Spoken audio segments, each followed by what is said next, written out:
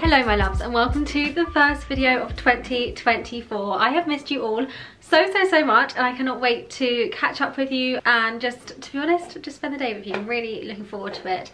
I have zero plans today. I can hear the bunnies causing ruckus in the background. One moment. Okay, they always get a little bit naughty around 1 o'clock because that's when their lunch is and they like to remind me if I'm late. I've got some really nice plans today because I have no plans at all. I have the apartment to myself so I can just focus, chat to you guys, and yeah, just tick some things off my to-do list, do some housework. Very mundane. We are now mid-January and I definitely went about my goal setting and my kind of vision boarding differently this year because sometimes I find it so overwhelming going full steam ahead as soon as January starts. So I've really eased into it. I started back at work on the 8th, I think it was, and it was definitely a slow start. I was so out the habit of routine and just like styling outfits that I almost just like forgot how to do it for a bit. So it was a slow start, but I'm fully back to work now and I'm loving it. I have to say, I'm really enjoying it. But yeah, going into the year, I set some very loose goals. I think I spent about half an hour writing them all down and a lot of time over Christmas and New Year, just really reflecting and just doing so much journaling, which was really nice. I feel like I've got a lot of clarity in my head at the moment, which is honestly lovely because at the end of last year my brain was just so muddled. I just was like a half version of myself. It wasn't great, but we're back. And yeah, I might do some of my goal setting today, just properly putting it into like a document, doing my vision board maybe. I also want to do like a reverse vision board, so like a vision board of what I accomplished and what I achieved last year, because one of my goals is to kind of celebrate myself more, which I know sounds really vain and egotistical, but I think it's important that we celebrate our achievements and not just keep on moving on to the next thing, because I'm very guilty of doing that. So yeah, I think I might do that this evening with a glass of wine. For now, I've got a little bit of housework to do and a bit of like normal kind of admin work as well. It's actually the weekend, but because I've got a free day, I thought it'd be quite a nice day just to do a bit of work that I've been avoiding, that kind of thing. So let's go.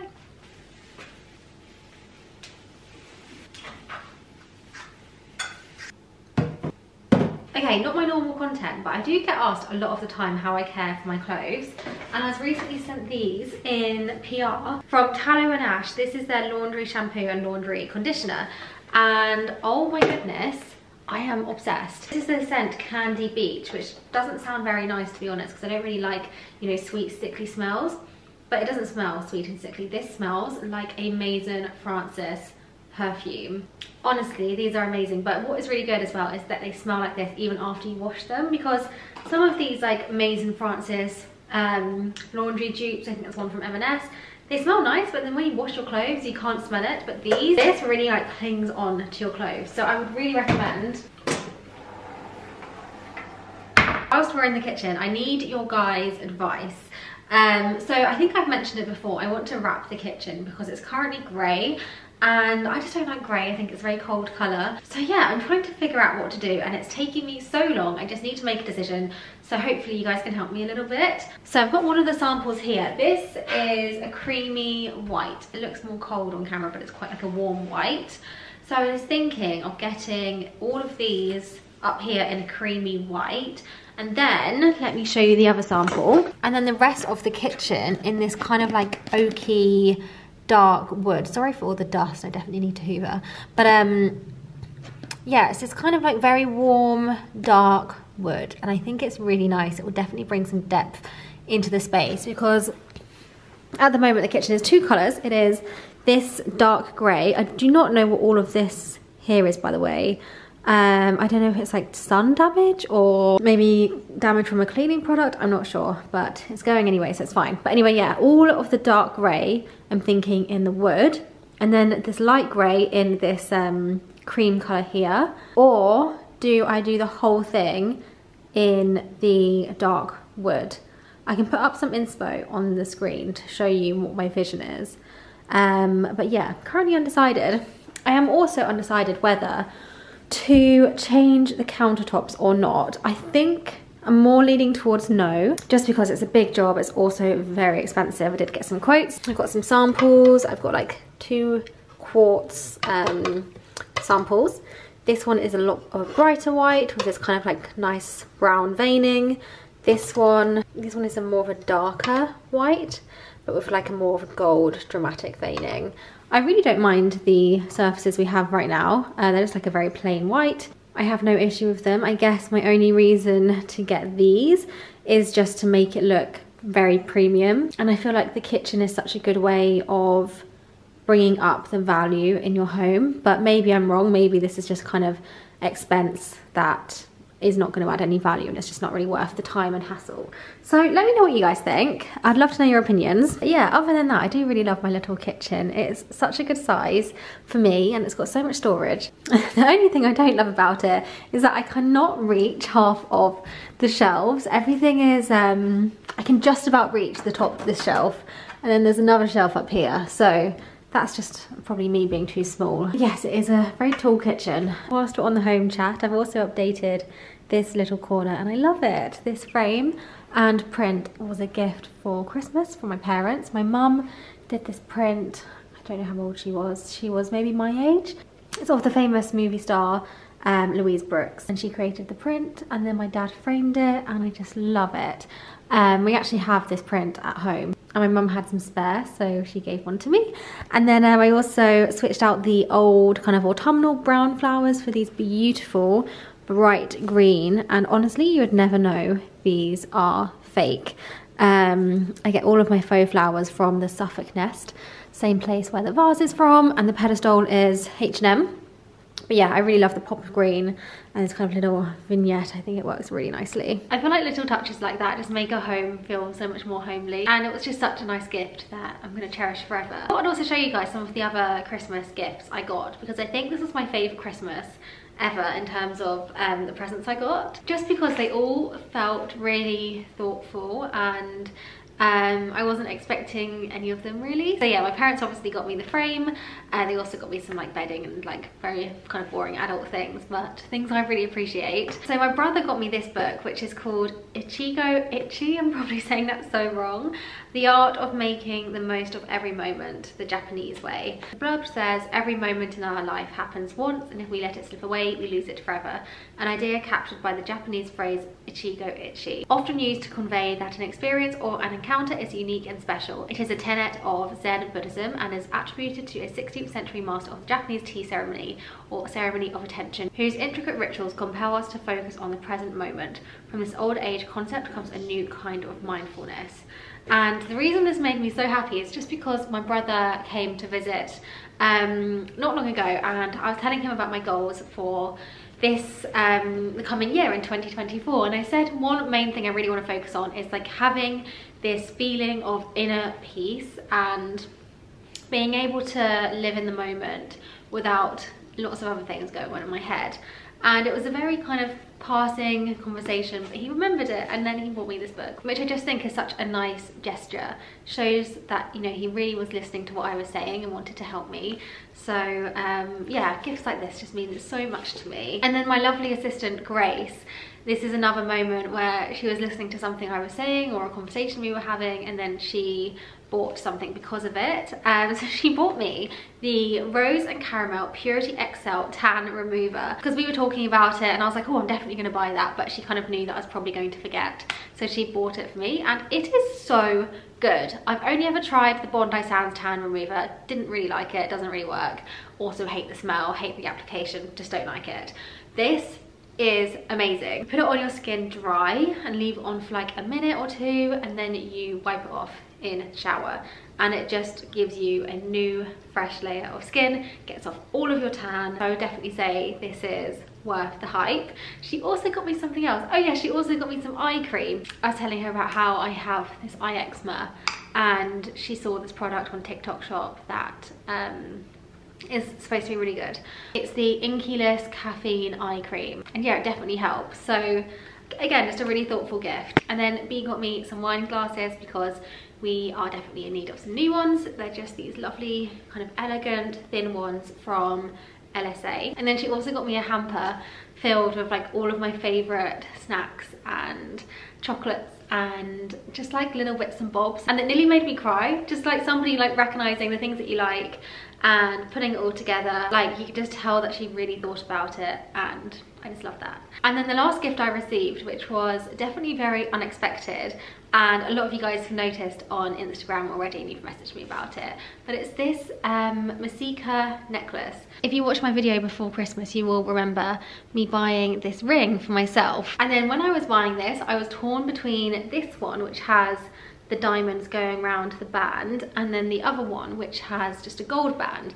So I rang my boyfriend and I was asking him which one he thinks I should go for. And when I was ringing him about it, he was so excited and he was like, yes, you definitely have to get the one of the whole diamonds, treat yourself. And he was really, really keen on this one. And I remember thinking, this is really strange why he's so keen on it. And then for Christmas, when I opened the gift he got me this necklace. So now I kind of understand why he wanted me to get the diamonds, because he wanted it to match the gift that he got me. It was a really unexpected present because he doesn't normally buy me like designer things. He tends to buy me more practical things, like he bought me this lamp. He normally gets me an experience or a trip or something, but he's never actually bought me anything materialistic. I'm not expecting it at all. And I also didn't ask for it, so it was just a really nice coincidence that it just happened to be that brand that I was interested in myself already. I just think it is so pretty. There's the 2 diamonds either side, and then the kind of pendant with the moving diamonds in the middle. I have to say, these are great for people who like to fiddle, because I'm constantly fiddling with the diamonds. So yeah, I feel like a really, really, really lucky girl for all of the really kind of kind and thoughtful, meaningful gifts that I got this year.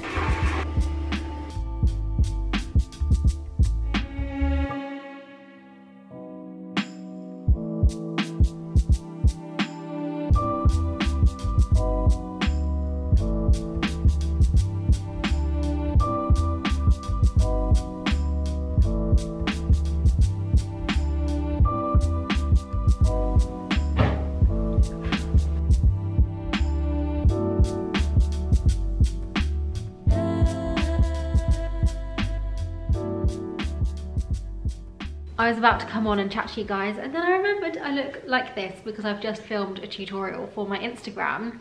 If you know, you know what this is. If you don't know, this is a heatless curl method for overnight, and I've tried all of the heatless curl methods. I've been doing them since I was maybe 13.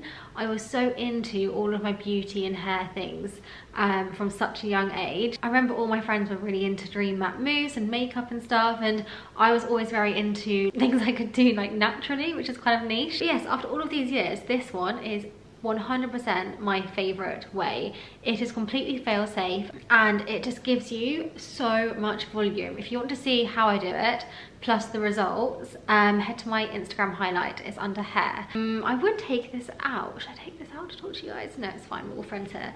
But I just wanted to chat to you guys about the reverse vision board that I did tonight. Is that what it's called? There must be a better name for it, but I'm gonna call it reverse vision board for now. And as I mentioned earlier, I did this because I really wanted to look back and kind of appreciate and feel grateful for the year, and also look at my achievements. And actually it's done so much more than that. So let me show you. This is my screen. So there's lots going on here. I've got some like really good moments in my career, like the British Fashion Awards, working with Jimmy Choo, Bulgari, featuring in magazines like Who What Wear, Grazia, some of my favourite brand trips like the Ritz, Paris, Goldberg, Courchevel, some of my favourite campaigns, also just some favourite moments like hitting 1 million on Instagram, doing Tough Mudder with B was definitely up there, galloping through the desert was also up there, that was at the beginning of the year. I've got lots of like highlights up here, and first of all, it's so nice to see all in one space. I am such a donut because all of my batteries are dead, so I'm going to really quickly try and go through this. But yeah, doing this exercise has given me so much perspective on the year, and trying to grab photos and go through my camera roll, and I've taken so many notes about each moment, how I felt during that moment, things I want to change for next year, kind of like what I learned from it, what went well, basically doing kind of like a what do you call it, a SWOT analysis. And it's also really inspired me for my vision board next year, or the one I'm going to do, well, the one I was supposed to do tonight, but I actually have run out of time. My vision board for 2023 is very different to this. My board was very kind of like, I don't know, it was almost like I was scared about things not happening on my vision board, so I was thinking a little bit small, and I wasn't dreaming as big as I could have. And that was to do with, I think, my mindset at the time. I wasn't really excited for the year, as excited as I normally am.